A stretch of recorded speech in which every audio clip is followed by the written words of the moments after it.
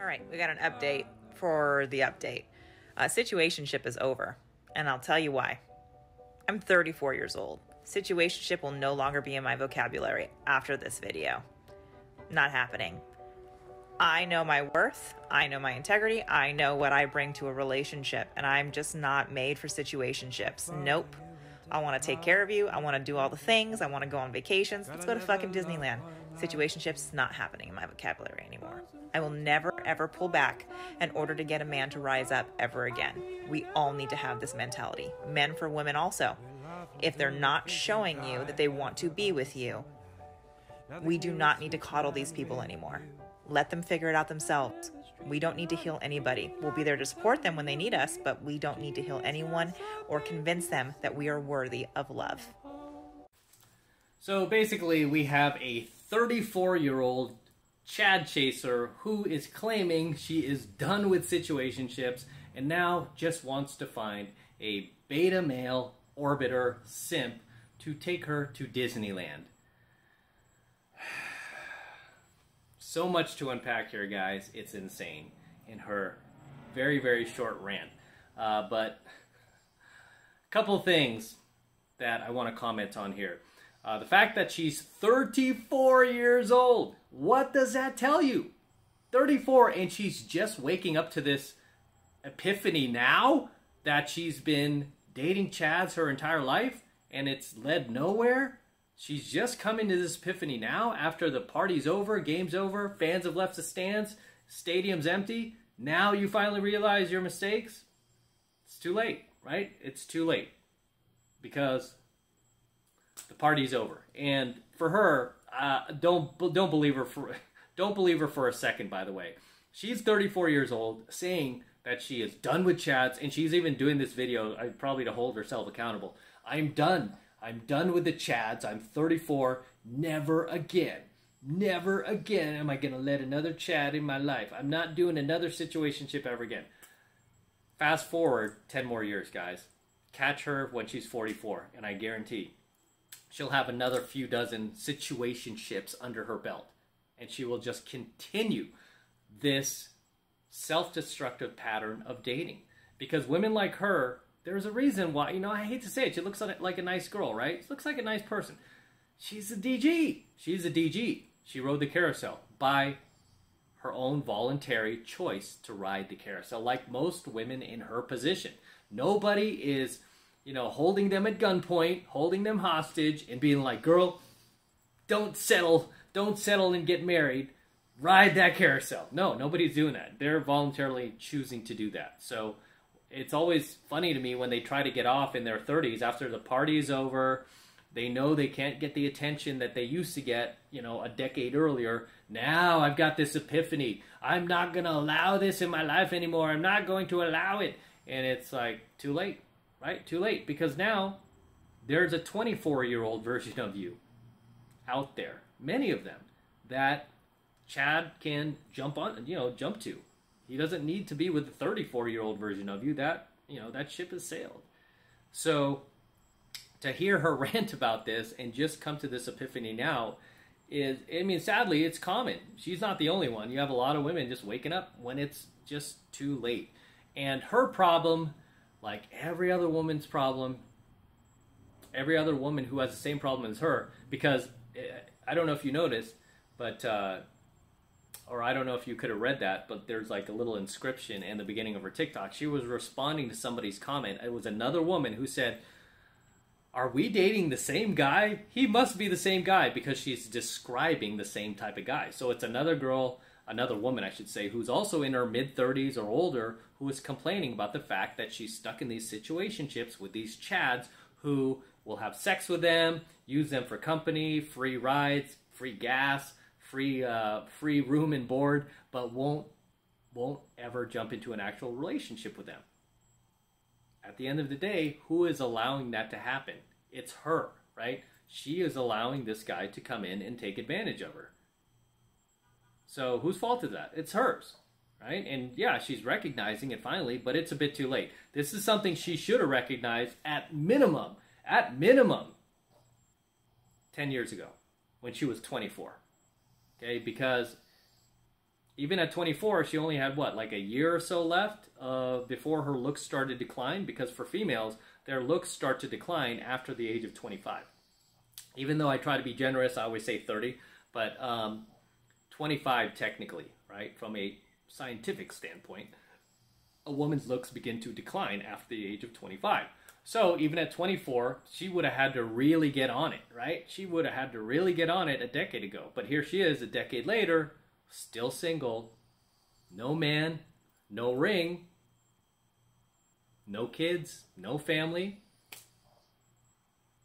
and clearly not happy. Clearly, right? She's not happy. I mean, like most women in their mid-30s who are doing these TikTok videos or IG videos or whatever social media platform they're using to complain about the fact that they can't find a man. None of them are happy. That's why they're on there. Do you see happily married women making TikTok videos? No, they're not, because they're too busy enjoying their lives with their husband and their kids and their children and doing family type stuff. They're not on TikTok. They're not doing this stuff, and she's not getting paid for it. I mean, it'd be different if she's like a content creator like me, and she's like, she has like tons of followers, but she doesn't. She's just ranting because she's upset. I don't blame her for being upset, but again, that was done by her own hand, because like many women like her, most of these modern women, they bought into that social narrative in their 20s. I could do it all by myself. Don't need to get married. Don't need to have kids.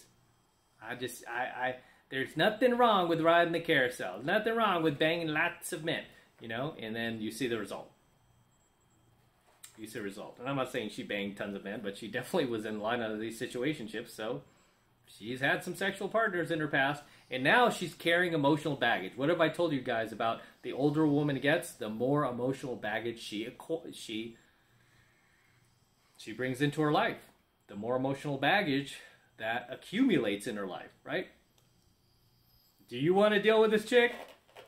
Yeah, she just wants to go to Disneyland, but she's already got like a ton of emotional baggage. I mean, I'll go to Disneyland, but I ain't going with her, right?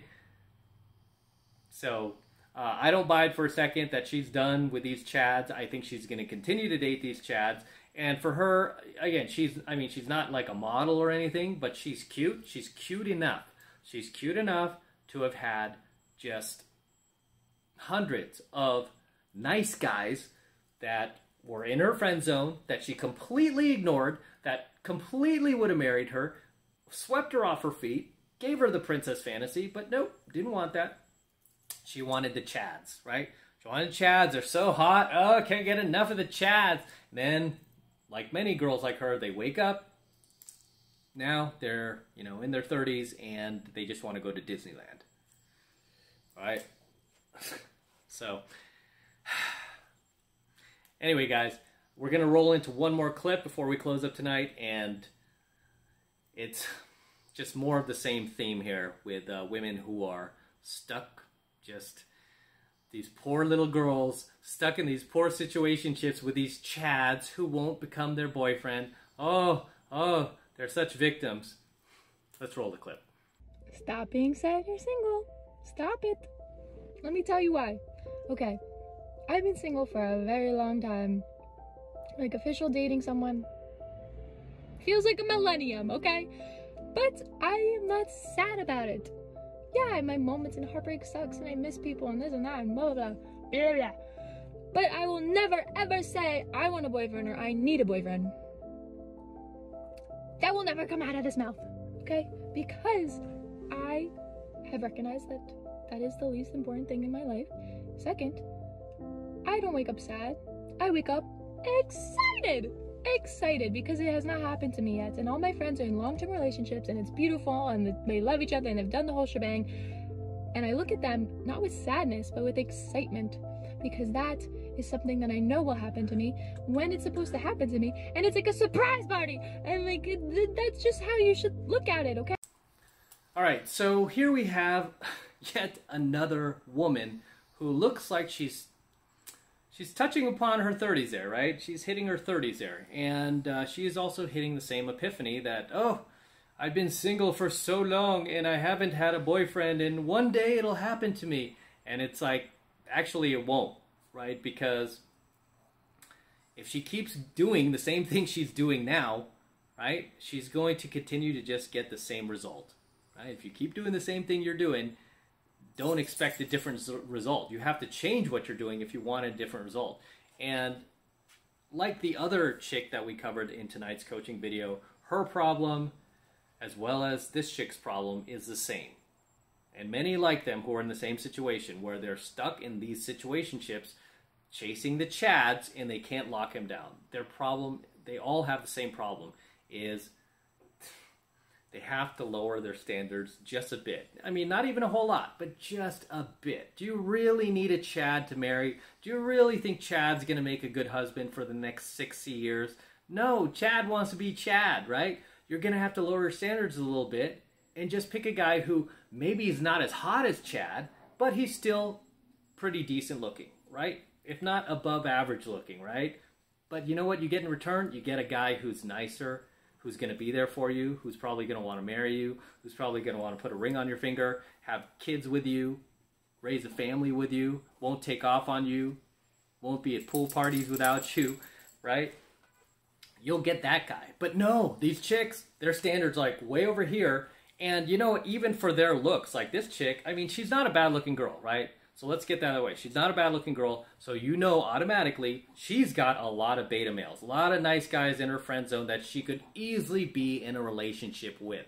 You know, don't feel sorry for her for one bit, or any woman like her, because like I said, a lot of these chicks in these situationships are pretty good looking, or if not decent looking. That's the reason why they can get the Chads in the first place.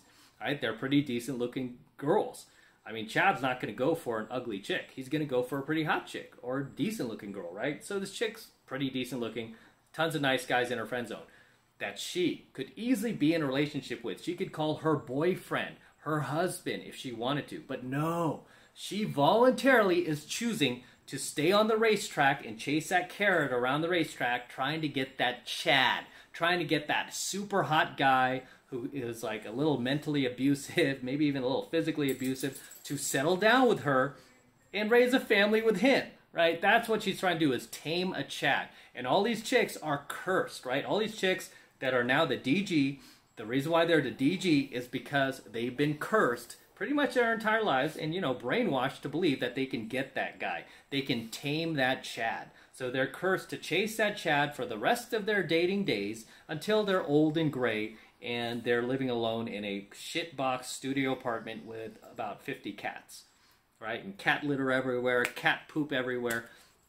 That's your future, girls, if you don't get more realistic. Chad is Chad. He doesn't want to have a family. That's the reason why he's Chad. He doesn't want to raise kids with you. You're never going to be able to tame him. And even if you do, you're never going to respect him once you do. And this is why I call these women damaged, right? I call them damaged because their psychological thought process is damaged. You could see it's already damaged them. It's damaged their dating life. It's damaged their opportunity to get a high-value guy back in their 20s when they should have. So now they're still out here single, well into their 30s. And you know what? These chicks, I will tell you right now, if I could put money on it, I'd empty my bank account right now that these chicks are still going to be single 10 years from now, 20 years from now, 30 years from now. Because these type of girls never wake up. They never wake up. They're always going to chase that magic carrot around the track, trying to tame that Chad, trying to tame that bad boy that they just can't get. When you've got all these nice guys who would have given you a happy life. All these guys that, you know, and a lot of those guys aren't even bad looking that are in their friend zone. It's not like they're like the elephant man or they're like missing eyeballs or anything like that. No, these are pretty decent looking guys, right? Maybe they don't have a six-pack ab. Maybe they're not 6 feet tall. Maybe they're not 6 in the pants, right? But hey, dude's what? 5'10", 5'11". That's a little above average, right? Or average height. 5'11", right? These guys are not male model looking, but they're attractive, right? They're average or above average. They're not like butt ugly, okay? And they, you know what? They can provide you with a good life. They're hard workers. They got a decent job, okay? They come home every night. They want to have kids. They want to be there for you. They want to share experiences with you. They want to do family vacations, family reunions, you know, spend Christmas at each other's family houses, right? They want to do that stuff with you. And you have an opportunity to have that, what you want. But nope. I want the Chad. I want to tame the Chad. That's what I'm here on this planet to do, is tame the Chad. Tame the bad boy. Tame the alpha male. Forget all those nice guys. They're invisible to me. They're invisible. I want that Chad. Ooh, I knew I could get him. Just a little bit longer. Just a little bit longer. Next thing you know, the chick's like 55 years old, still single, living in some shitbox studio apartment with cats. Okay? I mean, I'm a professional dating coach, and I'm a professional pickup artist, and I've been doing this for a long time, right? Over 3 decades. About like 3 decades now. So I've seen this play out. I've seen this play out with women back when I was in my early 20s, right? Women when I was in my early 20s who were like, nope, ain't gonna settle. I'm never gonna settle. I'm never gonna settle. I'm never gonna lower my standards. Even back then, before all this feminism took over, they were already saying that. Like, I'm never gonna settle. Not settling, no. Screw those nice guys. I want the bad boys. And you know what? Those chicks, as hot as they were back then, and even to today, they're still, some of them are still fairly attractive, right? They still, you could tell they were attractive at one point. Not bad looking girls. These chicks stayed single. These chicks remained on the carousel, racked up like hundreds of thousands of miles between their vaginal, on their vaginal odometer, and now are just completely damaged, completely single, and shockingly, I'm not even kidding you, shockingly, even in their late 40s, early 50s, shockingly, they're still looking for a Chad. Sad. So sad, man. So sad. When they could have had a great life if they just chosen one of the thousands of beta orbiters in their friend zone. I mean, they have thousands that they could have chose from. They didn't want a single one of them. They wanted the dickhead, the alpha, the bad boy. And sadly, 30 years later, they're still chasing that. So sad. So sad to see. And this is why I tell younger girls who follow me, don't let that be you. Don't let that be you. Just look at these older women complaining about their dating life now. Don't let that be you, right? You got to lower your standards a bit. Lower it just a bit, girls. Not a whole lot, just a little bit, right? Does he have to have six-pack abs? Does he have to, like be 6'4", 225? Does he have to have that? Right? Can he just be in pretty decent shape? Not, not be a fat fuck? Like, just decent shape? No. Right? Lower your standards just a bit and you'll get what you want. I guarantee it. You will get what you want if you lower your standards just a bit. Most guys, even average-looking guys, even hot guys, they don't have thousands of like hot like female orbiters in their friend zone to choose from. Most hot guys, I mean, we have to go out there and like pound the pavement, right? I mean, I'm average looking, I'm decent, right? I mean, but I have to pound the pavement, right? Because I'm competing against Chads. I have to pound the pavement, right? But, I mean, you have to be realistic with yourself. Otherwise, you're going to be out there like these chicks, well into your middle ages, still chasing that invisible carrot around the track. With that said, drop your comments below. Let me know what you think of their little rants in tonight's coaching video, as well as my own. Share your experiences, any you've had. And always love to see you guys in my comments. I always love to read them. Very entertaining, so drop them below. So until next time, this is M from the 33 Secrets signing out. Go ahead and smash that like button below. Also, guys, make sure you hit that notification bell right next to it so that you're notified whenever I release a brand new coaching video here on my YouTube channel. More importantly, guys, make sure you subscribe to my channel, okay? Please make sure you subscribe to my channel. It helps me out a ton. It tells YouTube that you are loving my videos, you're digging it. You want me to come out here to Vegas even more and shoot more coaching videos for you that can help you, educate you, and take you to the next level in life. Take you into a whole new dimension that the mainstream parents-teacher society never, ever taught you about, never even told you about, because they themselves weren't aware of it. Right? So please make sure you subscribe to my channel as well. And for you guys who want to support my work and all of this red pill, gold pill, and platinum pill content even further, the best way to do that is by jumping into my monthly online coaching program, 7 Months of Mastery, where I'm teaching guys just like you how to go out there and approach and close the youngest, hottest, and most beautiful looking women on the planet.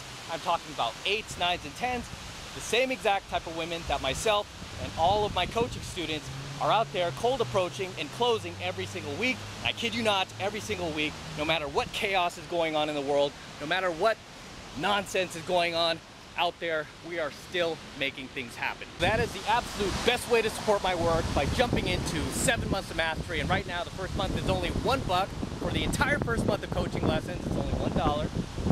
And all you need to do to get signed up is click that link below in my description box. It will take you over to my website where you can get signed up right now. It just takes 2 seconds. So do that now, and I will see you in my next coaching video.